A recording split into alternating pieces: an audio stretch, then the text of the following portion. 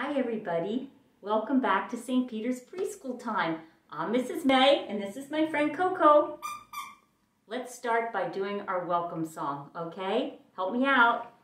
Welcome to St. Peter's time, St. Peter's time, St. Peter's time. Welcome to St. Peter's time.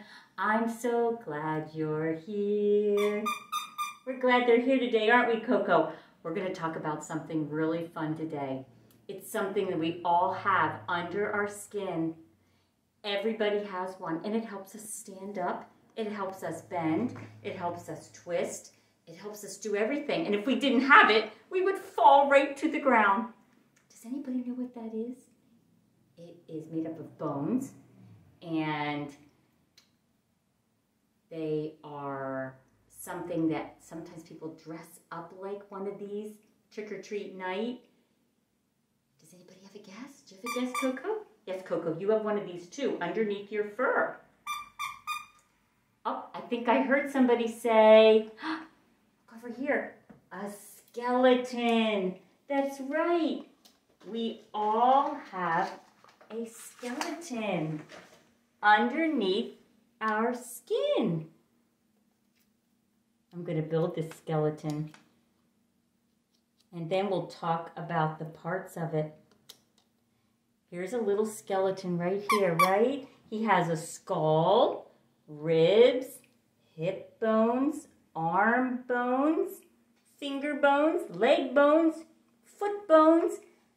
So many kinds of bones. Now, friends, I want you to meet a friend of mine, and Coco is going to sit over here, and I'm going to bring out this friend of mine. And his name is Scully. Can you say hi to Scully? You say hi, Scully. Scully's waving. Is this a real skeleton? No, he's pretend.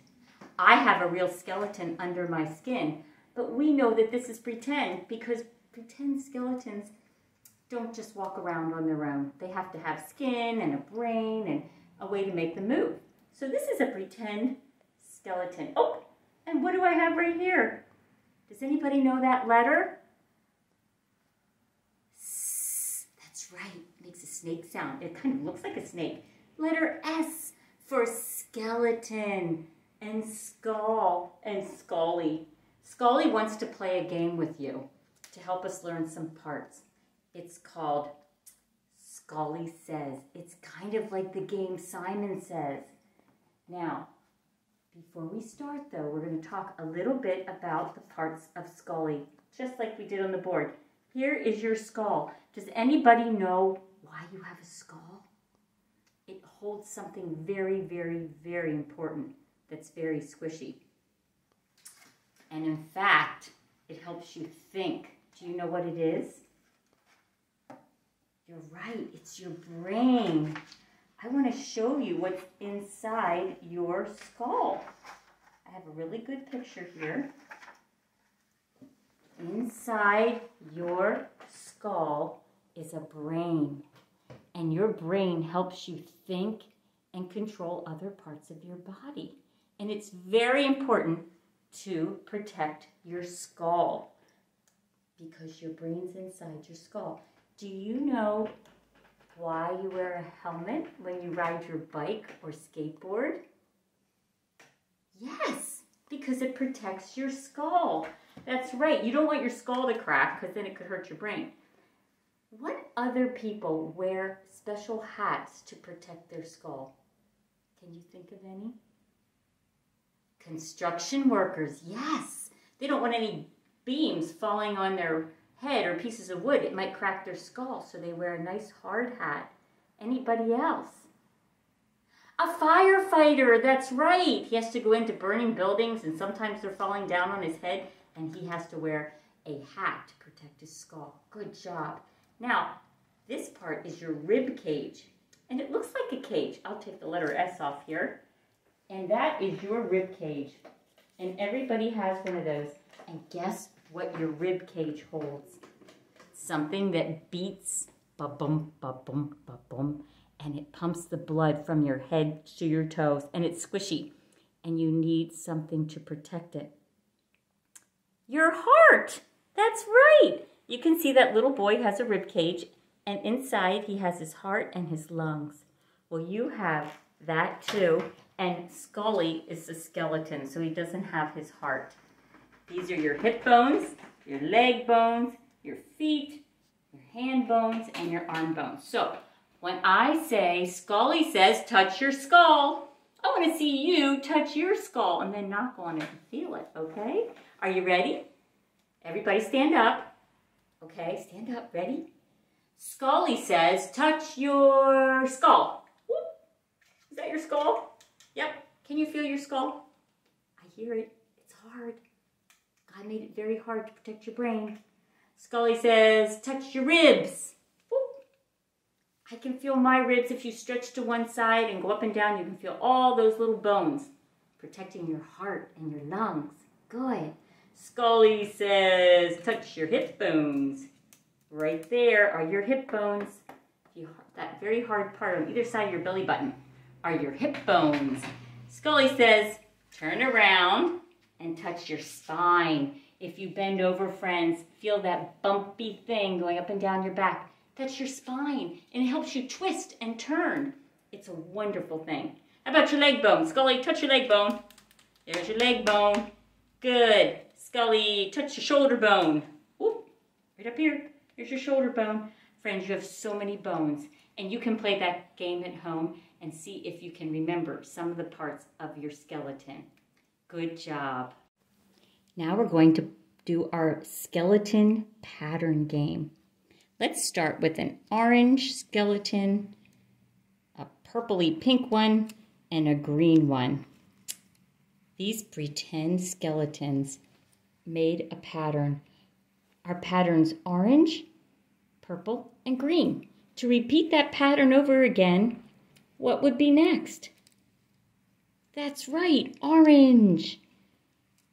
And then shout it out. Purple. Good. And then, would it be orange? No. What's next? Green. Good job. Let's do it one more time, repeating it. Orange, purple, green.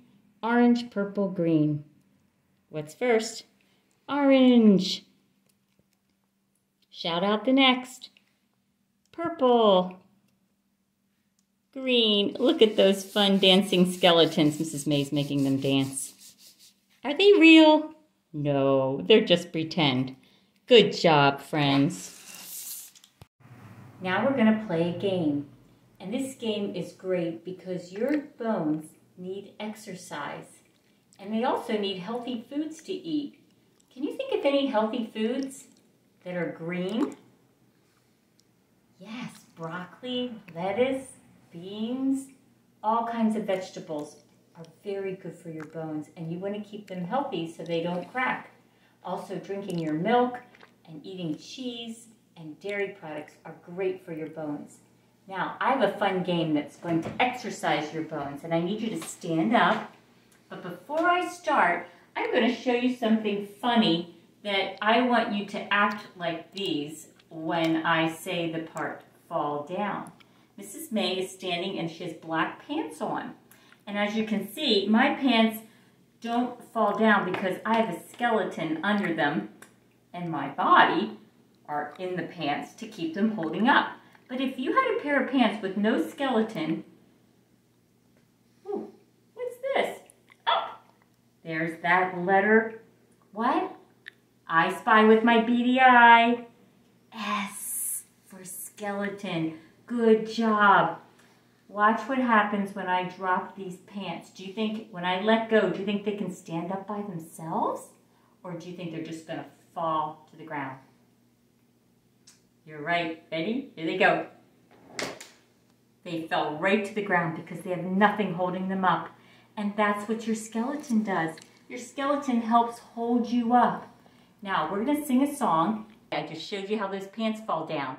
I want you to fall down when I say the words fall down. And the song goes like this.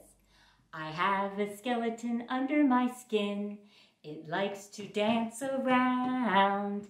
If I didn't have a skeleton at all, whoops, I'd fall down, and I want you to fall down when I say that, okay? Now I want you all to stand up. I will sing it, and then I'll say something that the skeleton's doing, and you copy me, okay? Are you ready?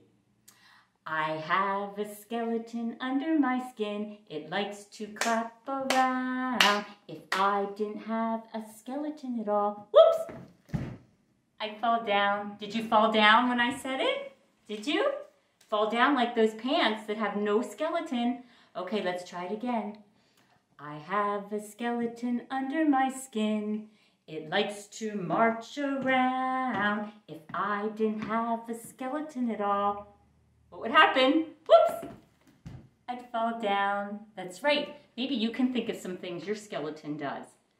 Let's see. Shout some things out. Oh, I heard somebody say skip. Hop. Yes. Okay, let's try. How about we try the hopping one? Ready? I have a skeleton under my skin. It likes to hop around. If I didn't have a skeleton at all, whoops, I'd fall down. Friends, you can play that as much as you want. You can rewind it. You can think of your own things that your skeleton likes to do. That's a fun game, and it also gives you exercise for your bones. Now we're going to play a game. We talked about how skeletons are real underneath our skin, but skeletons don't walk around by themselves. And on trick-or-treat night, or if you go out and you're walking around your neighborhood and you see some skeletons, we know they're pretend, they're not real. I also have another fun pretend game. I want you to see if you can guess what I'm pretending to be. I like to creep around at night, and I like to find mice, and I say, meow, meow. What am I pretending to be? A cat. That's right. Am I really a cat? No, I'm Mrs. May, but I can pretend to be a kitty cat. Meow. But I'm really Mrs. May. Okay, let's see what else I can pretend to be. This is a bird that comes out at night. Ooh, ooh. Do you know what it is? Ooh, ooh. What am I pretending to be? An owl, that's right. But I'm really not an owl. I'm just pretending to be one. Good job. Our little mask helps us pretend, and so does our costume. Now what am I pretending to be? Arr. A pirate. Am I really a pirate? Is that real? Pirates are real, but I'm not a pirate. I'm pretending to be a pirate, right? And I use my mask.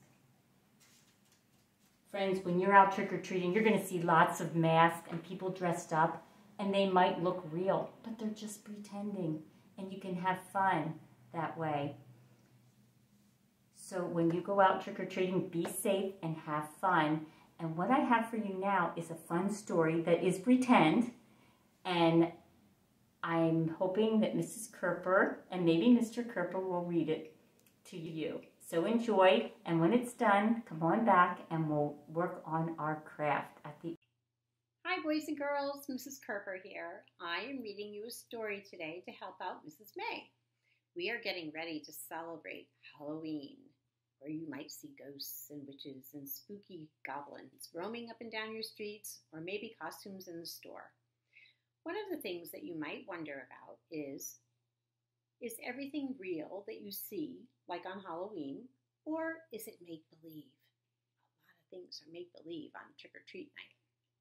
The story I'm going to read today is called The Little Old Lady Who Wasn't Afraid of Anything. It's illustrated by Megan Lloyd and written by Linda Williams.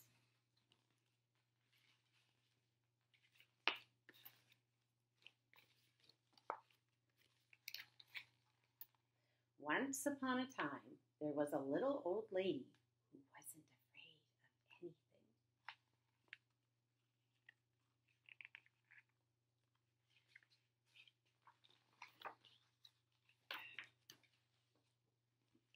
One windy afternoon, the little old lady left her cottage and went for a walk in the forest to collect herbs, spices, nuts, and seeds. She walked so long and so far that it started to get dark. There was only a sliver of the moon shining through the night, and the little old lady started to walk home.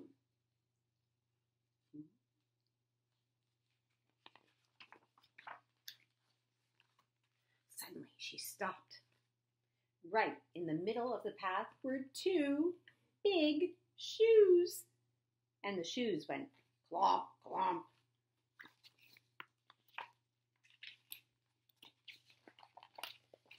Get out of my way, you two big shoes. I'm not afraid of you, said the little old lady. And on she walked down the path. But behind her she could hear two shoes go clomp, clomp.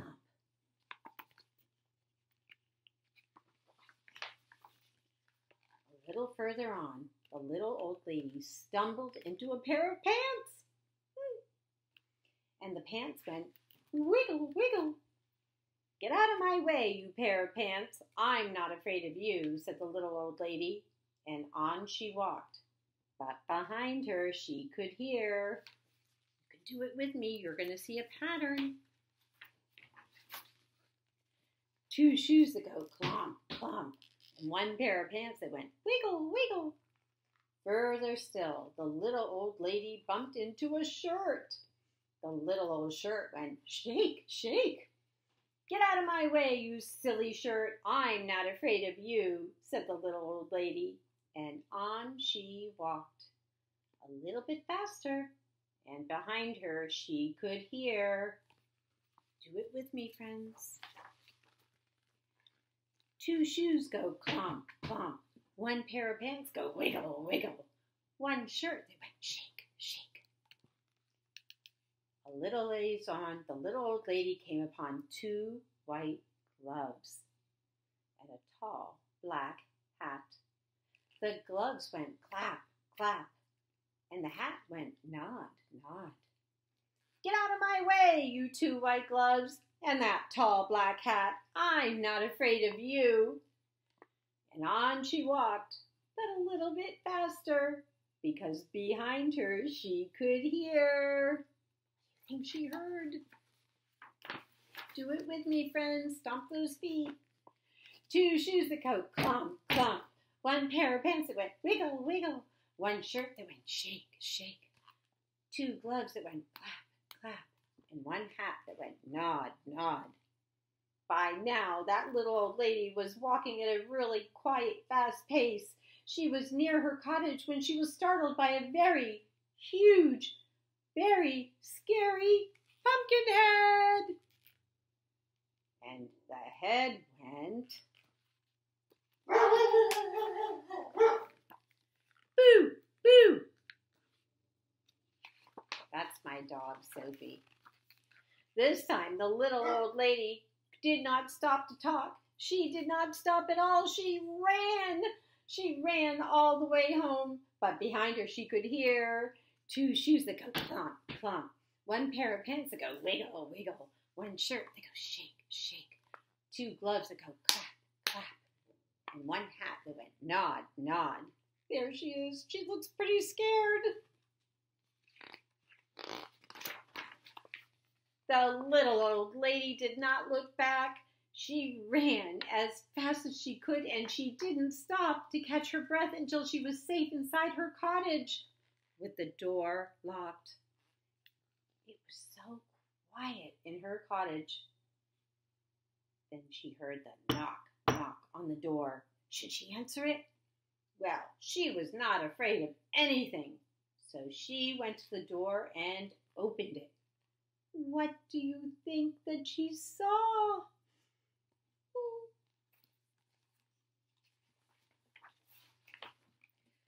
She saw two shoes that go clomp, clomp. One pair of pants that go wiggle, wiggle. One shirt that goes shake, shake. Two gloves that go clap, clap.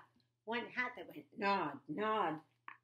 And one scary pumpkin head that went boo, boo. I'm not afraid of you, she said bravely. What do you want anyway? We've come to scare you. You can't scare me, said the little old lady. Then what's to become of us? The Pumpkinhead head suddenly looked very unhappy. There they are at her door. I have an idea, the little old lady said as she whispered into the pumpkin's ear. The pumpkin head nodded and his face seemed to brighten. The little old lady said goodnight, closed the door, and whistled on her way to bed. What do you think they're going to do? Now the pumpkin head looks a little bit happier. The next morning, she woke up early. She went to her window and looked out into her garden. And what do you think she saw? She saw 2 shoes that go thump, thump. 1 pair of pants that went wiggle, wiggle. 1 hat that goes shake, shake. 2 gloves that went clap, clap. 1 hat that went nod, nod. And a very scary pumpkin head go boo, boo. And she scared all the crows away. I hope that you all have a very nice Halloween. You might choose to do something with your family. Maybe some of you will go to a few friends' houses and go trick-or-treat. But whatever it might be, please stay safe, and we hope to see you soon. Now we're going to make our craft. And I thought it'd be fun to make a skeleton. And you can make yours any way you want. You might need a grown-up to help you for a few of these steps, like maybe cutting out a shape for the skull. It can be a circle, an oval, whatever you want. And you could make 2 eyes on it with a marker and a nose and a smiley face. Now, I have some Elmer's glue, whatever kind of liquid glue. You have to think about how you want your skeleton to look. I'm going to make his spine first. That's the part that helps us bend. And I thought I'd use a big Q-tip to put right on top of there. Now, I'm going to make him look like he's doing a jumping jack. So I'm going to make his arms, and a grown-up can help you put this glue on because this can be a little tricky. But you can make your skeleton look like he's waving or anything. You can ask a grown-up to cut these Q-tips in half because they're a little tricky. They kind of fly around when you cut them in half. So just lay them in the glue after you tell your grown-up how you want him to look. And then, of course, we need some legs, leg bones. I think I'll have him look like he's jumping. And you can tell your grown-up, you could even stand there and say, I want my skeleton to look like this. And you can stand a certain way, and maybe your grown-up can make the glue lines for you to stick your Q-tips on that you're pretending to be bones.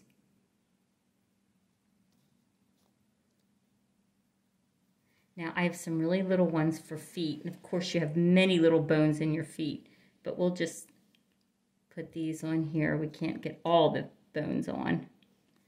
If you have a crayon or a white pencil, you can draw the rib cage and just put some lines maybe out from either side of the spine. And if you want to draw the hip bones, they would be under the ribs, and you could just make 2 circles, one on either side. And if you want to draw some finger bones, you could put 5 on there. And some toes. And there you have it. You have your very own fun skeleton. And you could decide again if you want his arms to go straight out, or you want to make him look like he's squatting down, or 1 arm up or 1 arm down. It doesn't matter. I hope you have fun making your skeleton. Friends, our time is over. And I thought that we would sing our goodbye song, and I'll look forward to seeing you next time, okay? Oh, sure. Coco, come on over. Oh my goodness! Who is this? I hear Coco, but Coco, is that you under that costume? What are you dressed up like? I see, you're a skeleton. Wow. Are you really a skeleton? Do you have a real skeleton under your fur? Yes, but you have a costume on and you're pretending. Let's lift up your little mask. Oh, it's just Coco. He was pretending to be a skeleton. I really like that costume. Well, can you help us say goodbye? Ready? Goodbye, friends. Goodbye, friends. Goodbye, friends. We'll see you next time. Throw him a kiss, Coco. Mwah! Happy trick or treat.